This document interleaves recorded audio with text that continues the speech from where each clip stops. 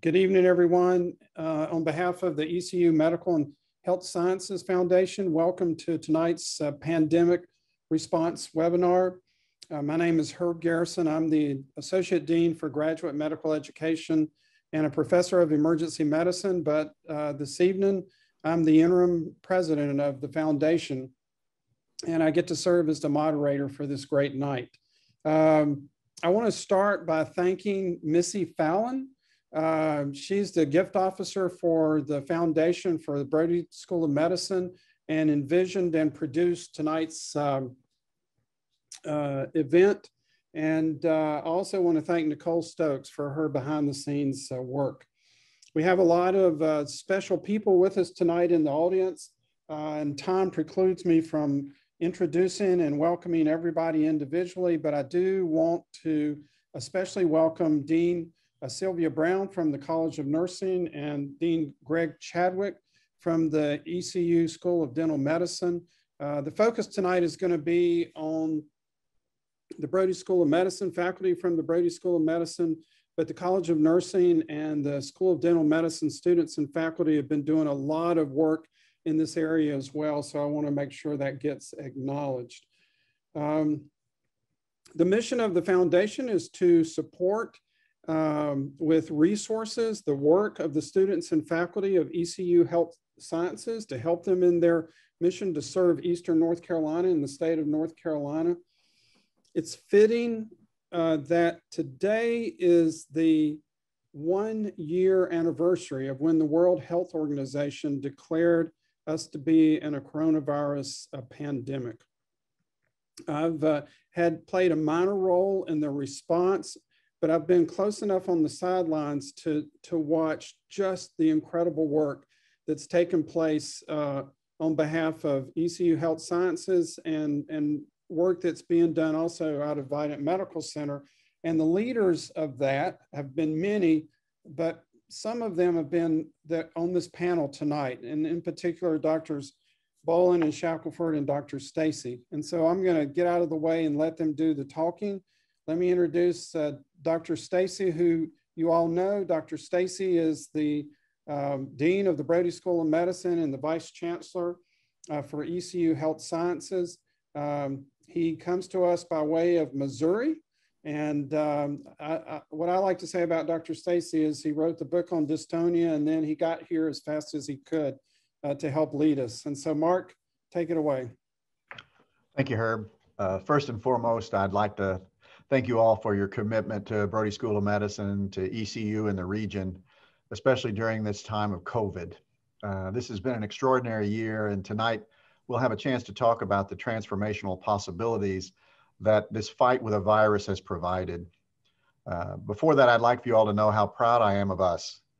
Together, we have found ways that we'll be reinventing education for graduate public health, medical students, and all students in the future, and how they acquire information for years to come.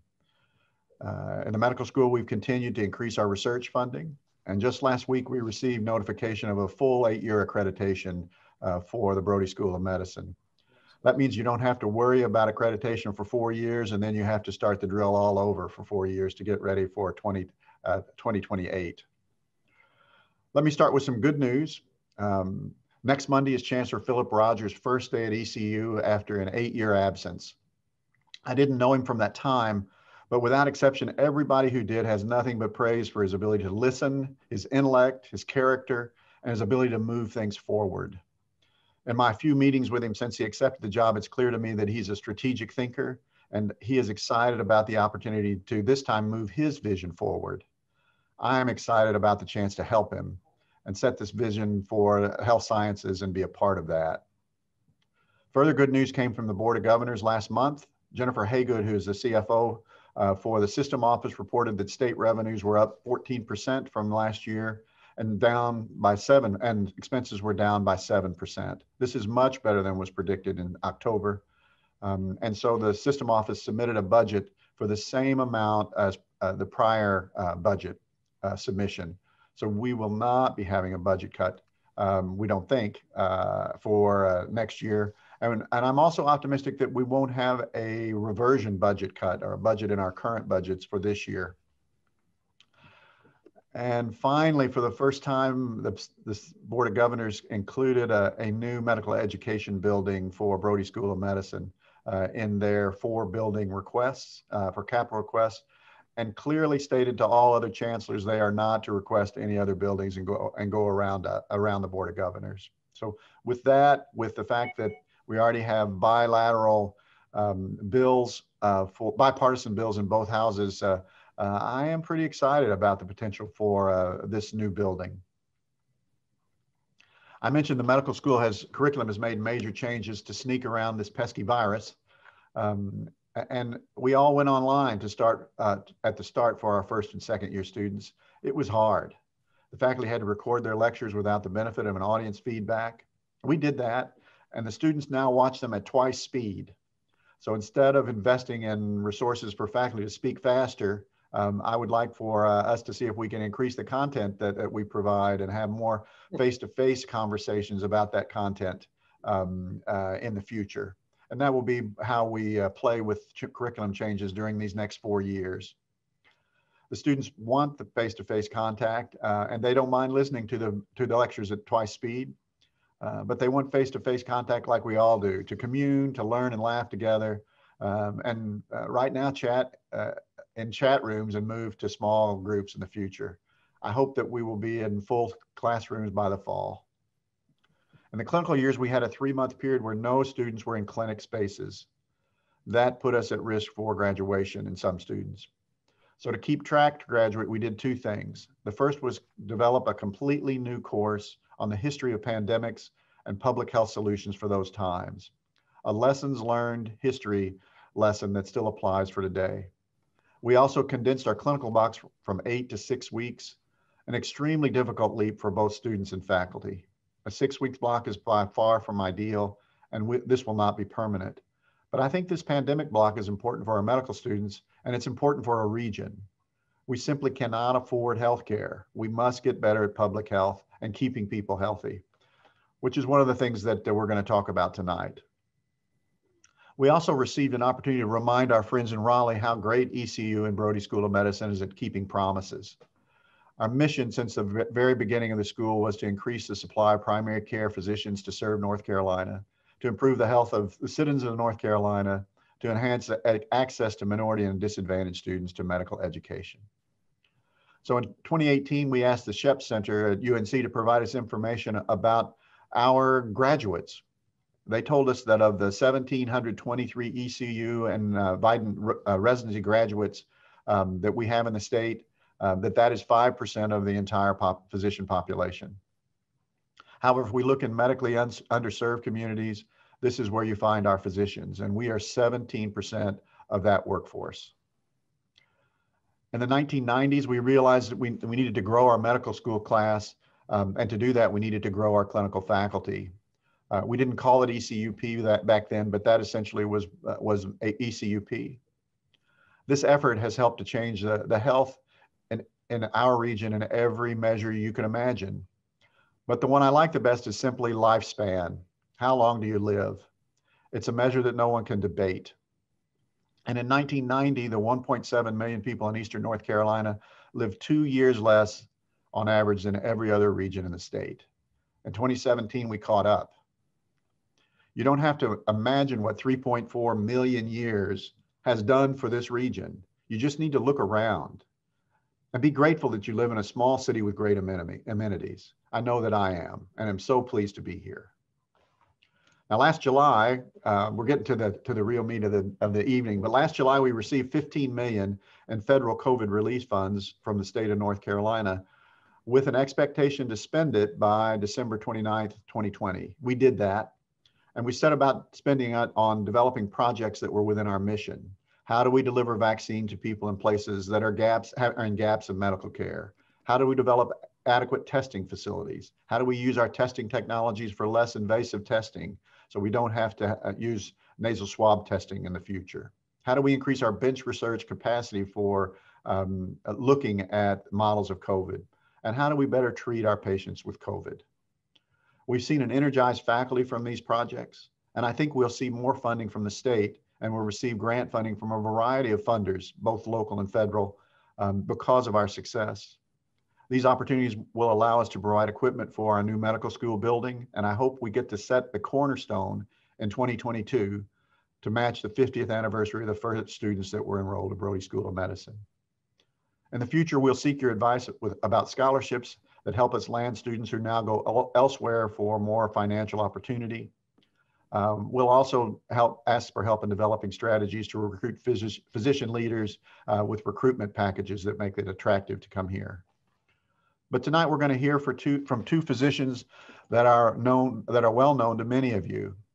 In fact, Dr. Boland will tell you that everybody knows Dr. Shackelford, a statement that Dr. Shackelford has yet to be able to deny without a smile that betrays his statement to the contrary.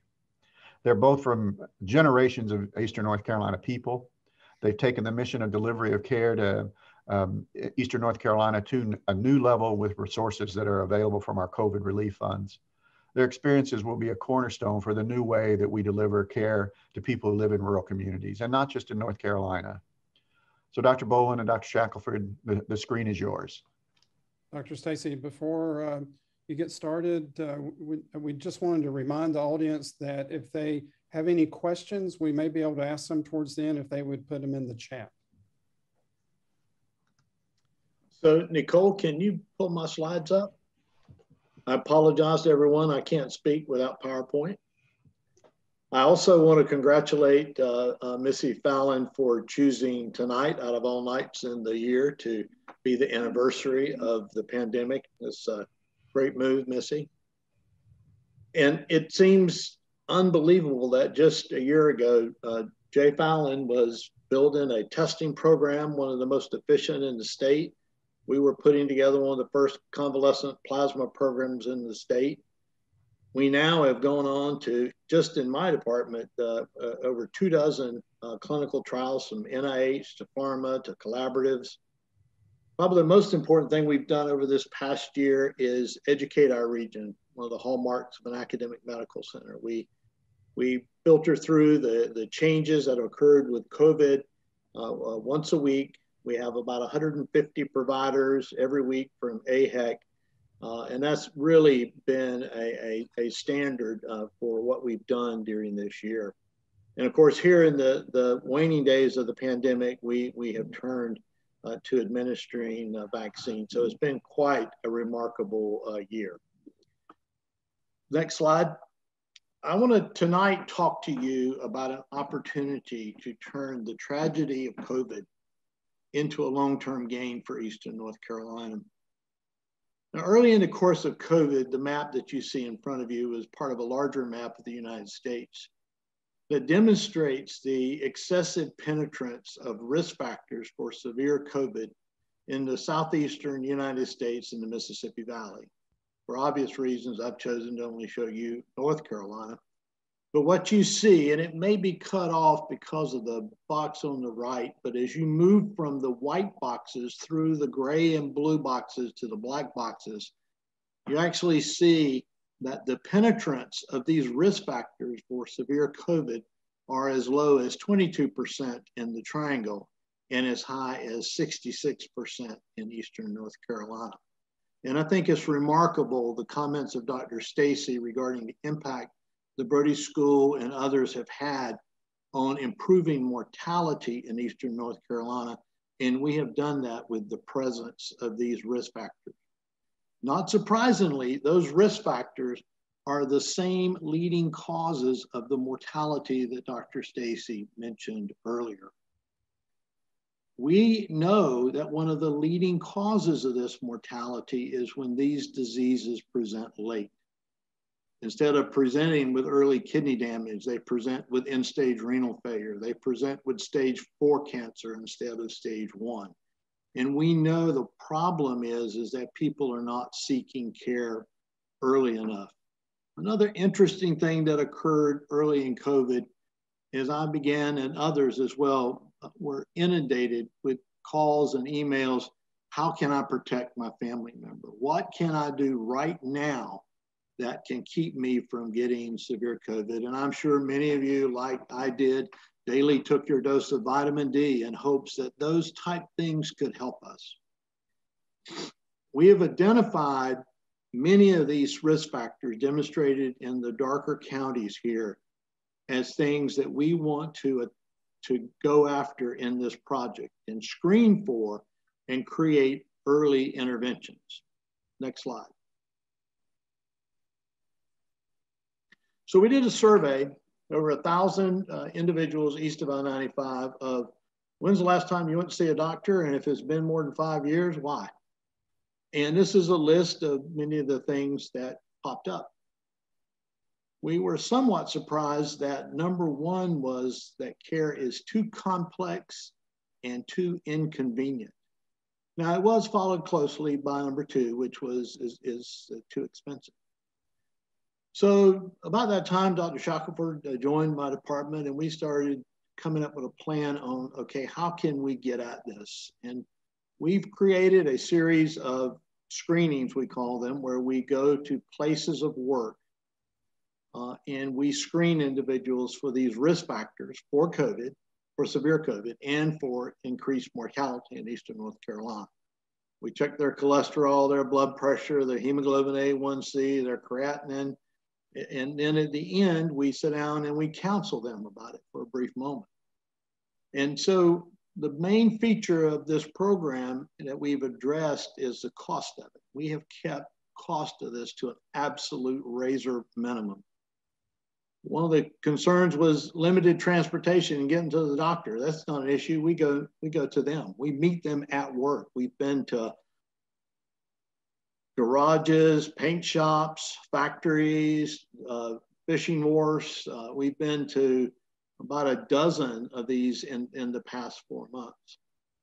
Care being too complex, we keep our visits to 10 minutes. Now we have a counseling session at the end that may run a little bit longer, but we try to just keep it as simple as possible. In addition, we send out on a somewhere between a month and 2 month basis health reminders to the individuals that we screen, just to give them 1 point that they can do to improve their health.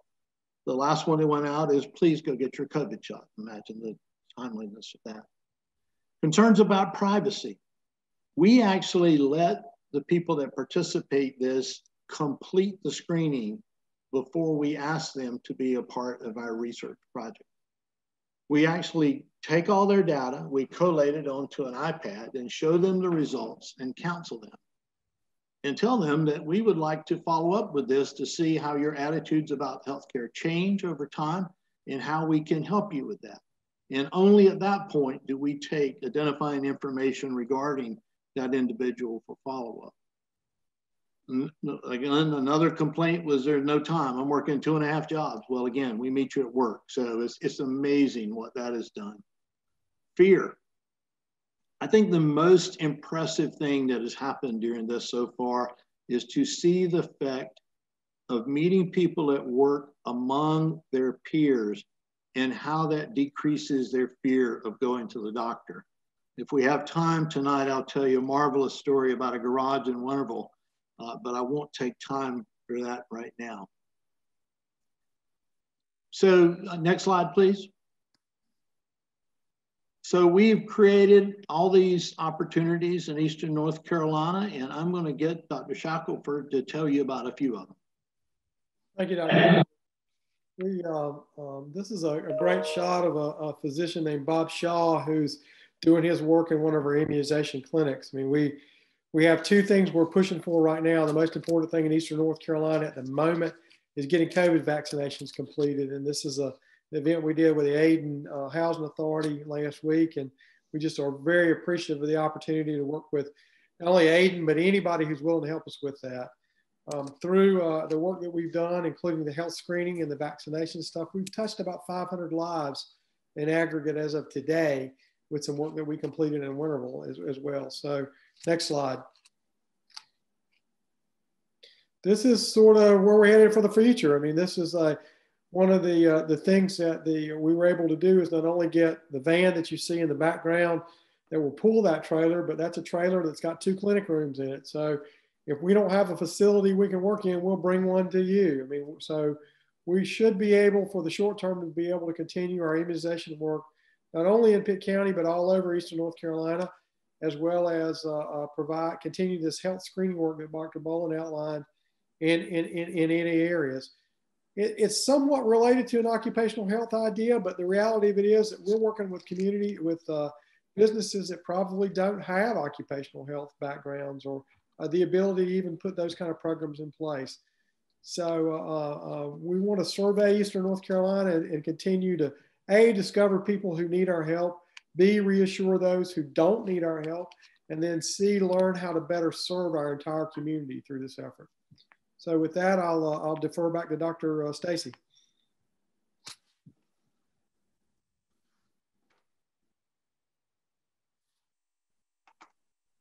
It's a good looking trailer. I appreciate you all coming on and being willing to answer some questions. But since I get to ask the first question, Paul, tell us the story you didn't tell us. So we were in a garage in Winterville. And as Dr. Shackelford said, most of these places we've gone are very small shops. And there was a bunch of guys in there. And if I can be sexist, guys are not too interested in their healthcare.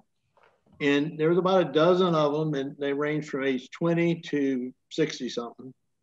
And we were doing the screenings, and I got into one of the most erudite conversations regarding diabetes I think I've ever been in.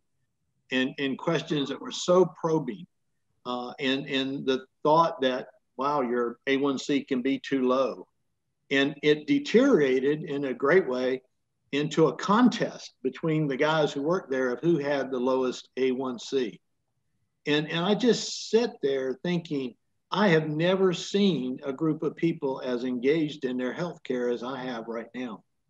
And we've seen this over and over again in every one of our screenings, the interest that people seem to bond with their fellow workers in doing this. And so I think this idea that we go meet people at work has really been a key help to this. And so that's one of the things that I think we've already learned from this, but I'll throw one to Dr. Shackelford. What are you learning from the pandemic that we need to incorporate when working in these rural underserved populations in the future? Well, I think the pandemic gives us an opportunity, as Paul said, to have conversations. Minds are open.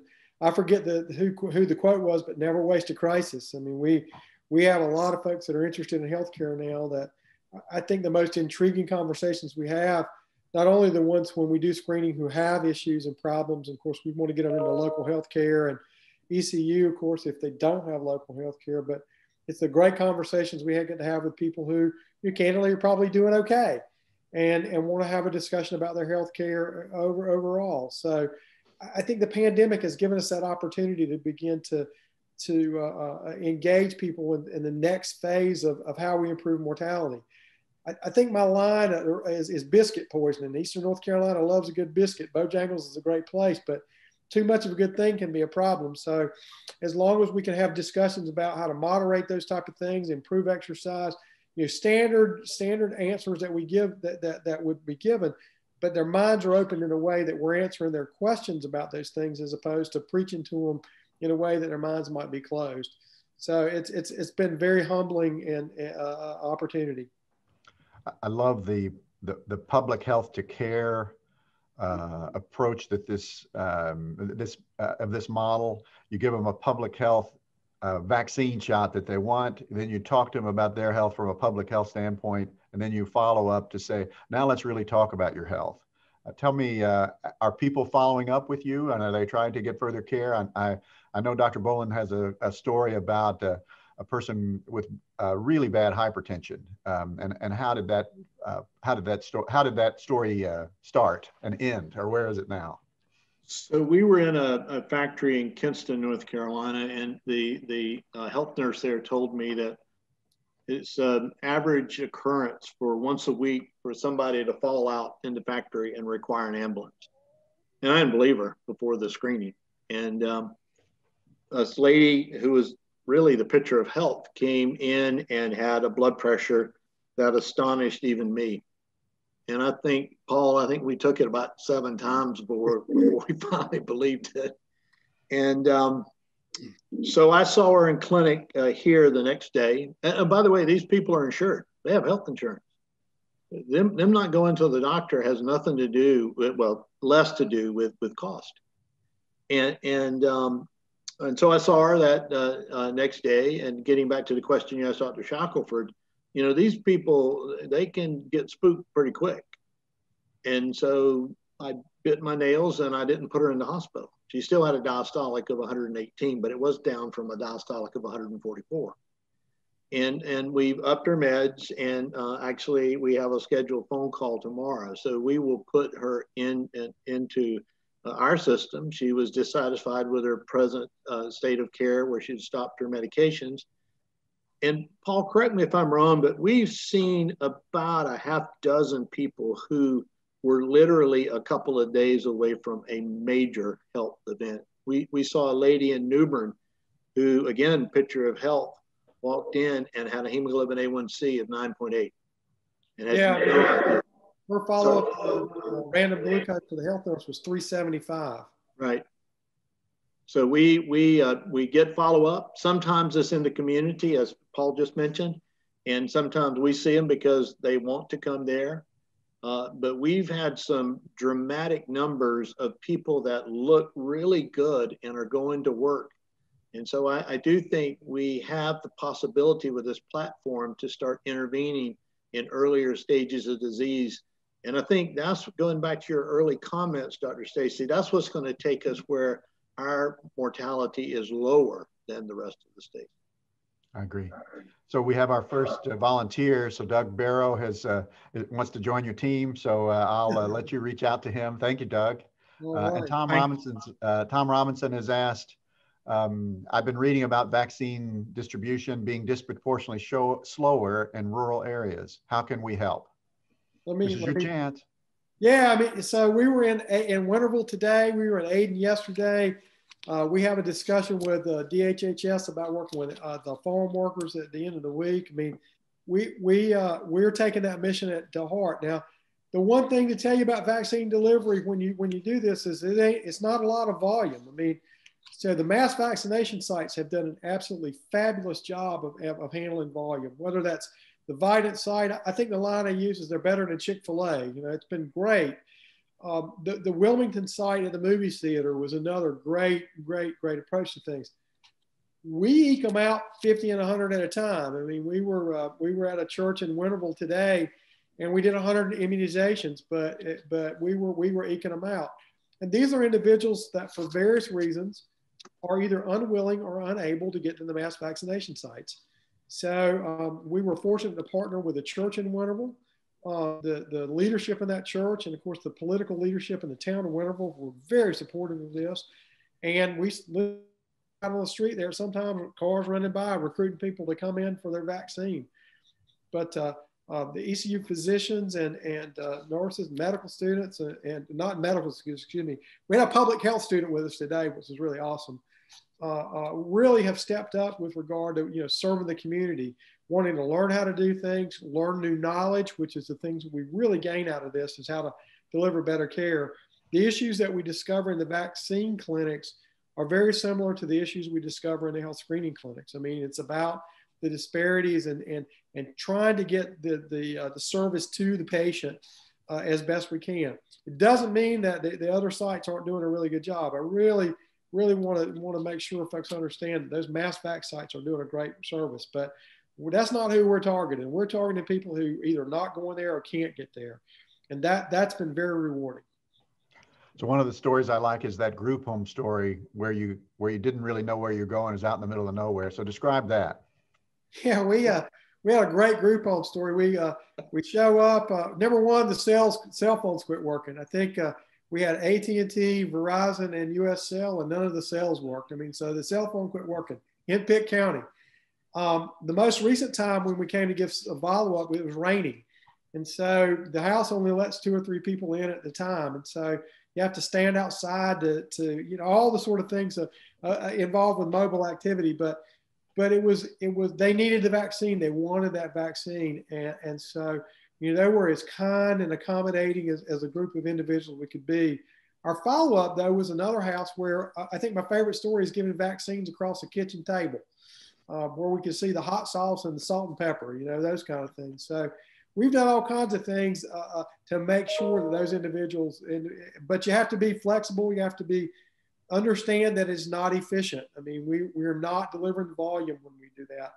But from a medical perspective, these are the individuals probably the most vulnerable. And it's also the way that we make sure that this virus doesn't stay nested in our community in some small fashion.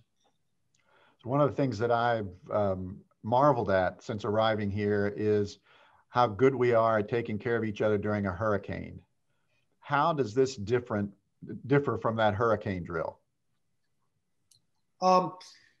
I have the privilege of not only doing a bunch of hurricanes when I was with a Vidant Medical Center, but also I've had the privilege of deploying with the State Medical Assist Team, most recently on Ocracoke with that component.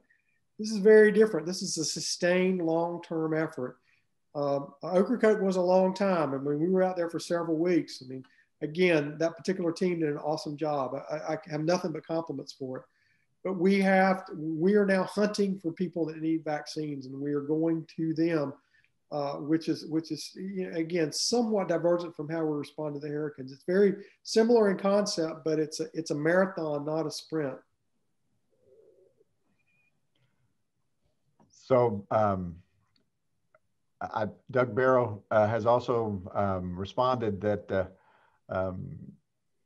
he has contact with a North Carolina minister that wants to immunize people exactly the way you're doing it. How can he help coordinate? So if we'll collect all these questions and send them to you, and that way we can make sure we help as many people as possible. That's what the point of this is tonight. So thank you. Yeah, I mean, we're happy to help. We coordinate with Pitt County Health Department. I can't tell you how much of value John Silvernail is, not only personally, but professionally with regard to this. He has helped us direct our traffic to make sure we're going to the correct locations, make sure that we're distributing things appropriately. We always engage him.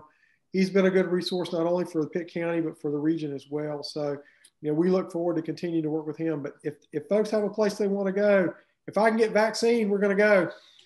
And so tell them how you get vaccine. Right now, we are working in a program that the state provides for historically marginalized communities. So it's a specific program that this state provides. So we're able to accomplish that goal through the locations that we choose. So again, last week we went to the Aden Housing Authority, had a wonderful experience there. I mean, I can't tell you how welcoming the community was there. Today, we did a similar event in Winterville, again, working with a church there. Next week, we're working with another church run by a lady named Eve Rogers, who's the church is called New Dimensions, and we're going to target the West Greenville community, and possibly I think we're working with the Greenville Housing Authority as well. Those details have not been ironed out, but at their request and Dr. Silvernail's direction, he's really helping us make sure that we distribute this vaccine in an equitable manner. Thanks. So Diane Poole asked a question: how does Brody use these great works to not only enhance our presence and influence, but also collaborate with public health departments to increase their state funding so they can more effectively do the important job they were created to do? We're trying to figure that out. And I would say that we've become less, I don't really like hiding our light under a bushel. So we've become really bad at hiding our light under a bushel since I've been here. But Dr. Shuckford, you have the response for that one. Tell us what you're thinking. Number one, we have to have collaboration with our partners. So, you know, most recently we've had some reach out recently from our partners at Vidant Health who want to work with us and collaborate in the region, which is just awesome. I mean, you know, we're happy to welcome anybody that wants to do the work. We have had some conversation with DHHS through the former Pitt County director named John Morrow, who is helping us look at other counties outside of Pitt County, potentially how we're able to do this.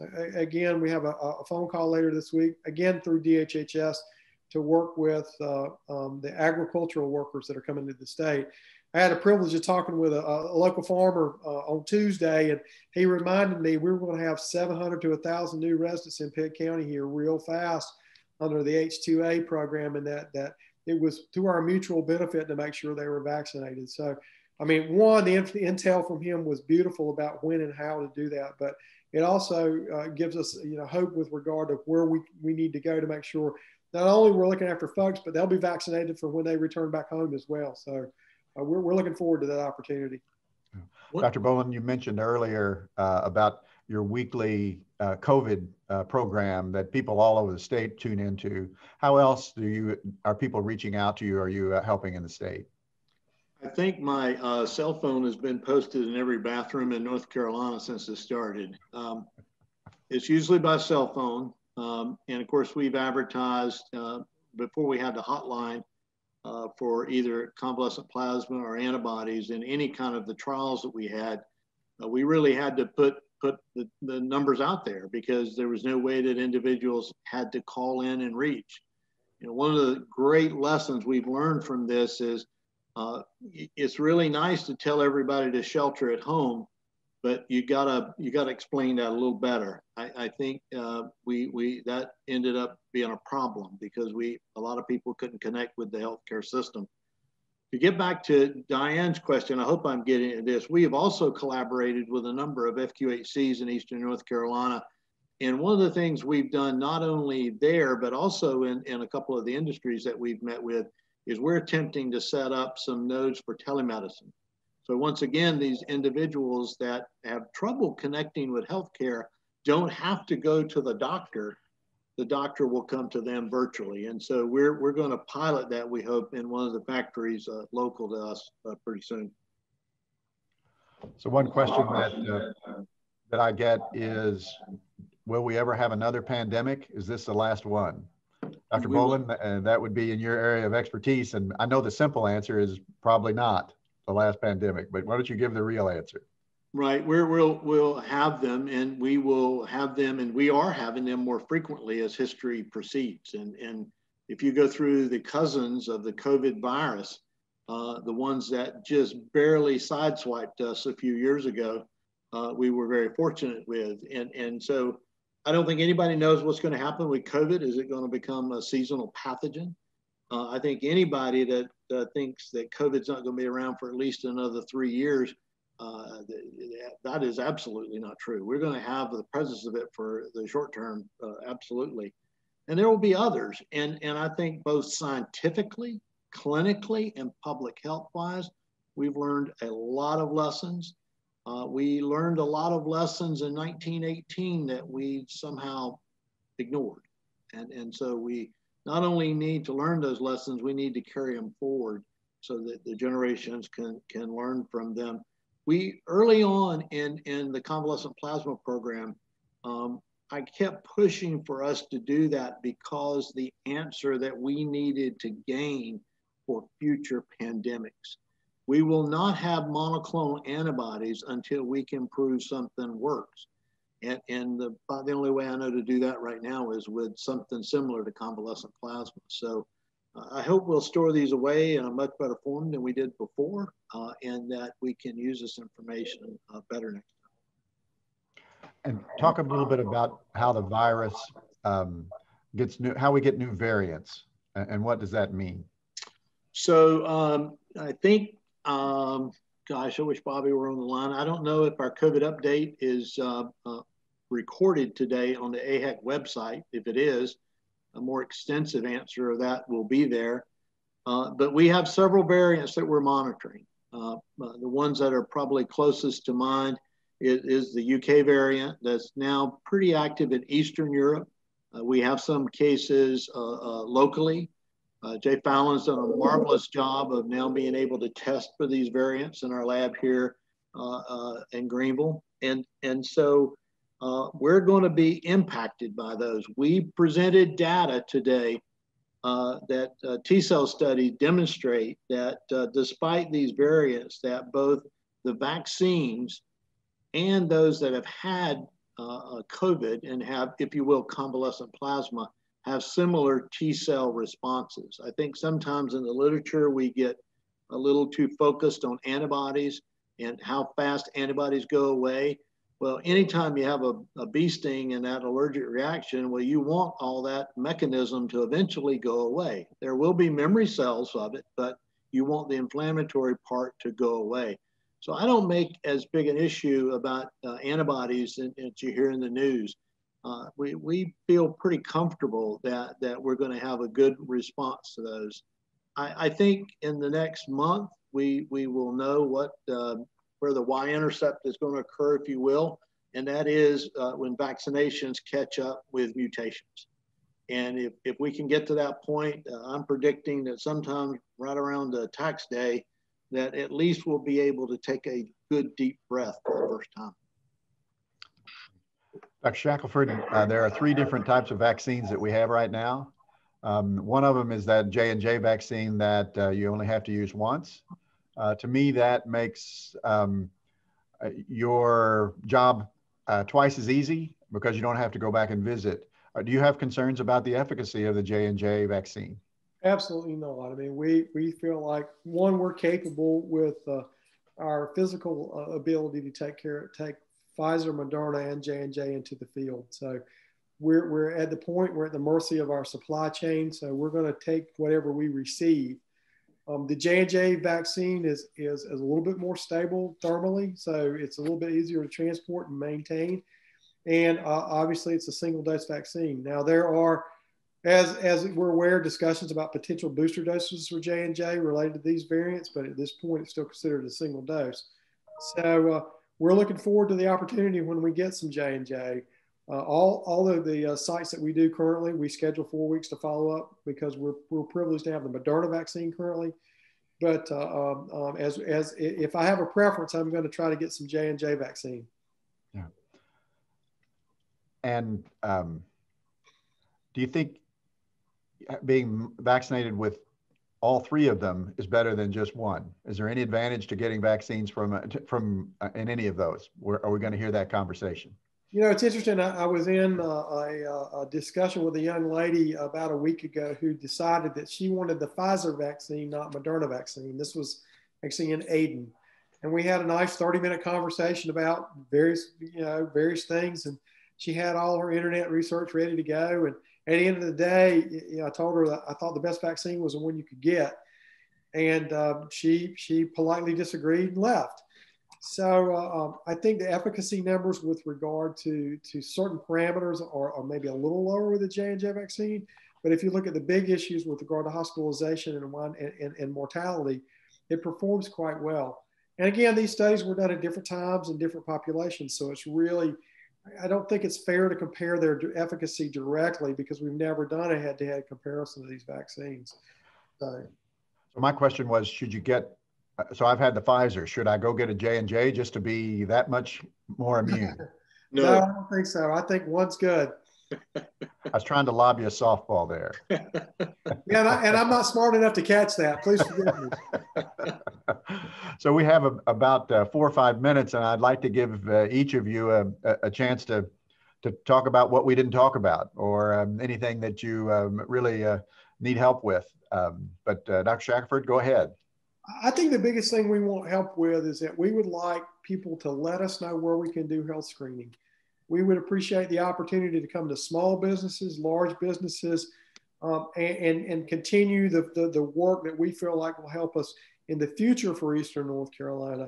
We have plenty of targets for vaccine. Of course, we're always welcome to take more targets for vaccinations, but that's going to burn itself out, I think, in the next 6 to 8 weeks, or at least going to get to a maintenance level. What we think the long-term benefit of this is if we've got a painting company, a commercial fishing processor, a chicken processor, a boat manufacturer, if we've got any of those, and candidly, they're usually the size that cannot or will not have an occupational health program. So we're not trying to reproduce that product and do those type of things necessarily, but we feel like that most employees in North Carolina, most workers in North Carolina are in small businesses of 50 employees or less. We'd love the opportunity to come do some health screening with folks. Dr. Boland? I think the greatest opportunity locally that we've not discussed is the impact for collaboration within the school. We had planned to rebuild, we had an honors course over on East Campus years ago from my department. And we were going to start that in the spring. And some kids over there in Honors College found out what we were doing. And next thing you know, we got a bunch of undergrads running around with us and helping out. And we've really interdigitated with a lot of potential opportunities. Shaq had mentioned earlier this working with medics that are coming out of the military. There's just a ton of opportunities to use this as a platform for public health and transforming our region. And the other thing I think that needs to be studied, and we have an indirect way to do this through our project, is what is this going to do to the economy, to help the economy of Eastern North Carolina? We are focally going after folks at work. And that is our focus. And you can't have a healthy economy if you don't have a healthy workforce. That's just an absolute necessity. Thanks. So Michelle Brooks has asked, after the pandemic and vaccine rollout, what will the vans and equipment be used for going forward? And my easy answer is anything and everything that anybody at ECU wants to use them for. But Paul, you give the better answer. Yeah, that's for sure the answer. But we're going to continue these screenings. Dr. Shackelford and I have designed a 3-year flight path. It's going to take us, we've only been at this for 4 months. And so we're barely getting off the ground with this thing. And it's every week it gets more interesting, and I hope that keeps happening. Because I do think there's a lot of people we can touch. We've barely scratched the surface. There's a lot of doors that were not necessarily open early on that are now open. So yeah, we're going to keep doing our thing, and anybody that wants to use it, that's fine. We do. We want to make sure people know how to drive a trailer. Dr. Shackelford and I grew up on a farm, so we're qualified, but we don't want to. We're going to be careful about who drives the trailer because it's pretty big. Yeah, we want to make sure that all the Health Sciences Division have an opportunity to participate. I mean, we've had really good interactions with our dental colleagues. I mean, some of our original work was working with the Dental Service Learning Center sites. Rob Temple in particular has been just an awesome colleague associated with this. We've had good luck. I can't call names from the nursing school, but we've had great interfaces with the nursing school as well. So we feel like this is an opportunity for all of health sciences, not just it starts with School of Medicine because that's where we live, but this is bigger than the School of Medicine. And we've been privileged to work with Keith Wheeler in economic development on the main campus, and again, the undergraduates in the Honors College. So this is all about ECU as a whole, not one of its parts. Thank you both for this evening. I've enjoyed the conversation. I'll leave everybody with a comment before I turn it over to Herb Garrison. And it's my sense that we are great partners in the Vidant ECU Brody School of Medicine ecosystem. Vidant has really primary responsibility for being the health safety net. You get really bad sick and you can you go to Vidant and they take care of you and get you out of the hospital. It's our increasing responsibility in ECU to become the public health safety net. We cannot afford hospital care when we have stage 4 or end-stage disease. And so this public health effort is going to really change the way we're able to provide care and maybe provide less care, but more efficiently in the future. So Dr. Boland, Dr. Shackelford, thank you for your time tonight. Dr. Garrison, I'll turn it back to you. Thank you, Dr. Stacy. And thank you, Paul and Paul. Thank you, Dr. Shackelford and Dr. Boland. And I'm going to take the moderator's prerogative and ask one final question. I think of this as a combination of old-fashioned public health and old-fashioned doctrine, where you're going directly to the patient where they are. You're providing them access on the scene, if you will. It's audacious, it's creative, it's audacious and creative at the same time. And here's my question. It's actually 3 questions. 1, how did you do it so fast?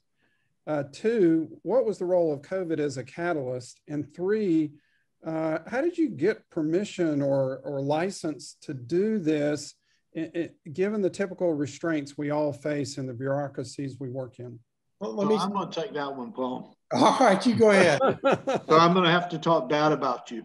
Exactly. So it was an audacious idea.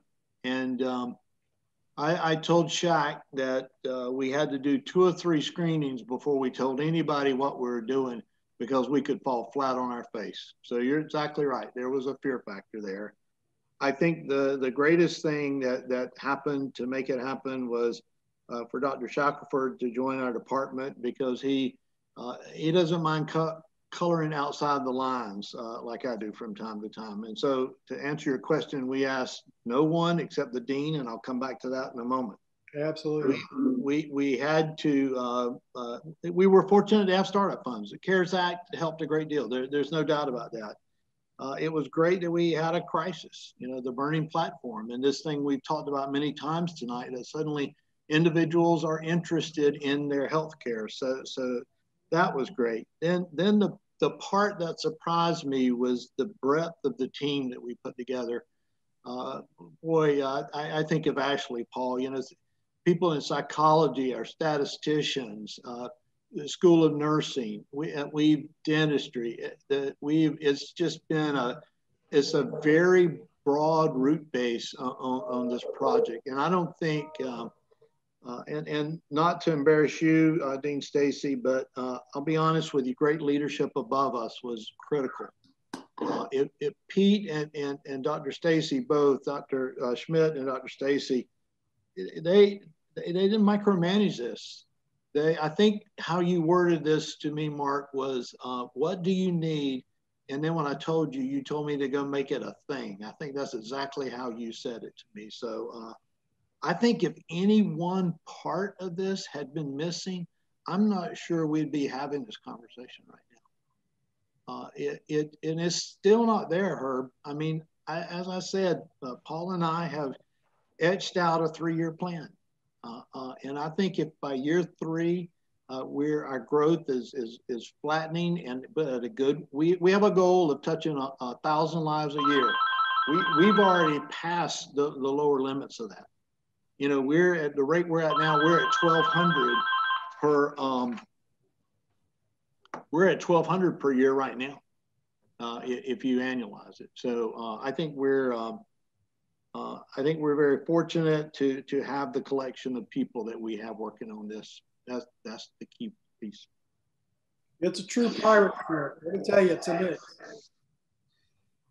Well, thank y'all so much. I'm going to wrap us up, and I want to say again, thank you to Missy Fallon for putting this together, and Nicole Stokes for helping us with the tech behind the scenes. And I also want to put a pitch in for our Pandemic Response and Research Fund.